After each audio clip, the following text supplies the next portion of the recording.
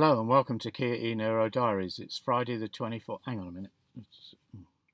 Hi, as I've just said from behind the mask, welcome to Kia e-Niro Diaries. It's the 24th of April. It's a Friday, and I'm at Lidl, a supermarket that opened in a place called Rufek, which is 16 kilometres from where we live, and it's just behind me. It's got a south-facing roof covered in solar panels, and it's got this. I'm sat in the back seat because the sun is so strong. In the back seat, there's a bit more shade, so there's a couple of 7.2 kilowatt charging points over the last few weeks. Over the last few weeks, we've got most of our power from here because, in fact, with the lockdown, we're not obviously doing so much driving, and just topping up here for 20 minutes while we do some shopping is proved to be enough. So just want to talk today about my observations on ambient temperature and its effect on the efficiency of the car. So this journey is it's 32 kilometre round trip. It's something we do quite regularly, winter, summer. And at the start of the lockdown, about a month ago, I was observing that on this trip, we were typically getting about 13.5 to 14 kilowatt hours per 100 kilometres. And the temperature then was, the air temperature, it wasn't cold, it was about 14 to 15.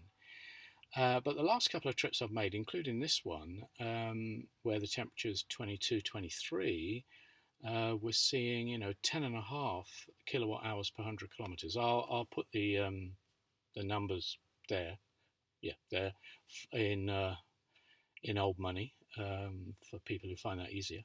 It's just quite interesting how that sort of 4 or 5 degrees increase in Celsius in ambient temperature seems to make everything work that bit more efficiency. Now, I mean, it's a route we've done hundreds of times. I don't drive any differently. The first 6.5 kilometres is on single track country roads, and then it turns on to a fast, empty, but very good country road. So we're doing about 80 kilometres, 85 kilometres an hour on those roads. So obviously on the motorway, faster roads, it wouldn't be so efficient, but it does seem to make quite a difference.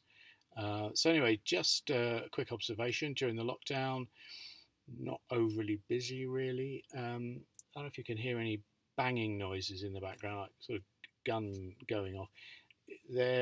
It's bird scarers because it's planting season, and those things are sort of popping off from time to time. For anyone who hasn't seen my review of the full year ownership of the car, that's also here on the Kia e-Niro Diaries YouTube channel. And also, I would recommend a guy called Andrew Till. He does an excellent website where he is a YouTube website where he's been documenting his experience of owning the car. He's about a month behind me in e-Niro ownership, but I suspect he's done more kilometres. He's got a proper job and he travels and he's got a family and stuff, whereas I'm just a retired chap. Anyway, thank you for watching. Thank you for subscribing, those people who have been. Stay safe, stay well, stay in still, unfortunately. Bye.